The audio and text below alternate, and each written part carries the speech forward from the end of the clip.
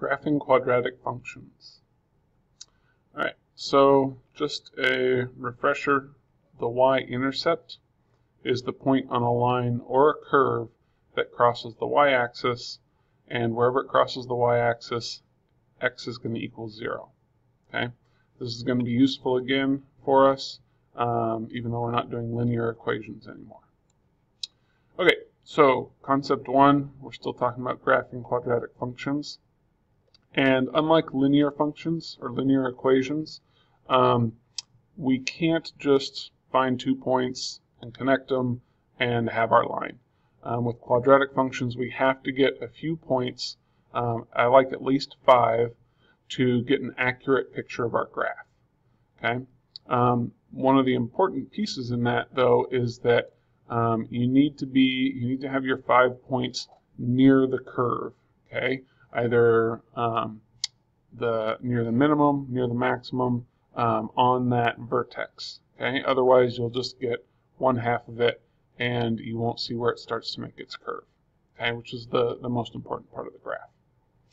So the steps we're going to take for this are, we're going to start by finding our vertex. Okay, finding our vertex tells us a lot about the graph. Okay, we're going to use our axis of symmetry formula. Okay, so x is equal to negative b, and in this case I've got 4 over 2a, a is 1, so 4 over 2. Okay, so our axis of symmetry, or the x value for our vertex, is going to be negative 2. Alright, now to find the vertex, given that our axis of symmetry is negative 2, we'll plug that in. So negative 2, negative 2, negative 2 squared is 4. 4 times negative 2 is negative 8, minus another 2, that would be negative 10, plus 4 would be negative 6. So our vertex is equal to negative 2, negative 6. Okay? And that tells me not only where one of my points on my graph is, but it also tells me what other values of x I'm probably going to be looking for. Okay? One of the helpful things that you can do is find your y-intercept. That's usually an easy point to find. All right, and we do that by setting x equal to 0. So if x is 0 here, well, 0 squared, or anything times 0 squared, is all going to be 0. Plus or minus anything times 0 is 0. So our y-intercept is always just going to be our c, right? Whatever that value that we're adding or subtracting that is not multiplied by x. Okay? So our y-intercept is going to be equal to 0 for my x value and negative 2 for my y. Okay? And now I can start to plot some points and get a pretty good picture of where my graph is going to be going. All right? So I've got negative 2, negative 3, 4, 5, 6. Okay? And then 0, negative 2. Okay, now this is the minimum, so it's going to open up. So I can already see kind of where my graph is going to go. The other thing you want to do is just put in one additional value for x, and you want it to be on the same side of your graph as your y-intercept. Okay, so for me, I'm going to go with negative 1. Okay, it's right between them. It should be helpful to see my curve. All right, so if x, I'm going to start this over again, y equals x squared plus 4x minus 2. If I put in negative 1, I get 1 plus 4 times negative 1, negative 4 minus 2. So that's going to be a negative 5. Okay, so when x is negative 1, y is negative 5. Okay, and we really can see the start of our curve. All right, now a time saver, something that's going to help us to not have to do quite as much is going to be using our axis of symmetry. Okay, and I'm going to draw that line in. Okay, there's my axis of symmetry.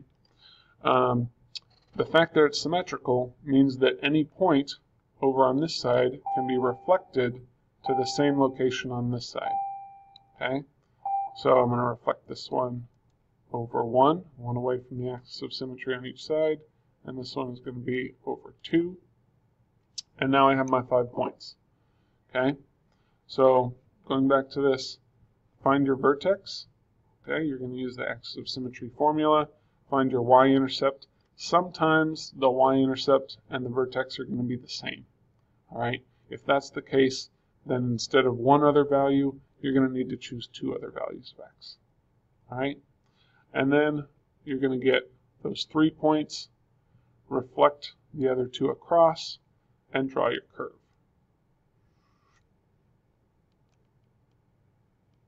And it'll look something like that. Okay. All right. Let's do one more. We'll try and be quick. Okay.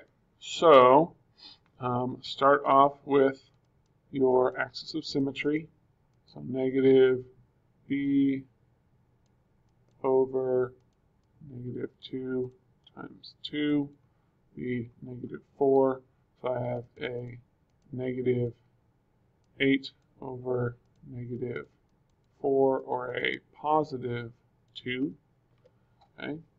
I'm going to plug 2 in. 2 squared is 4.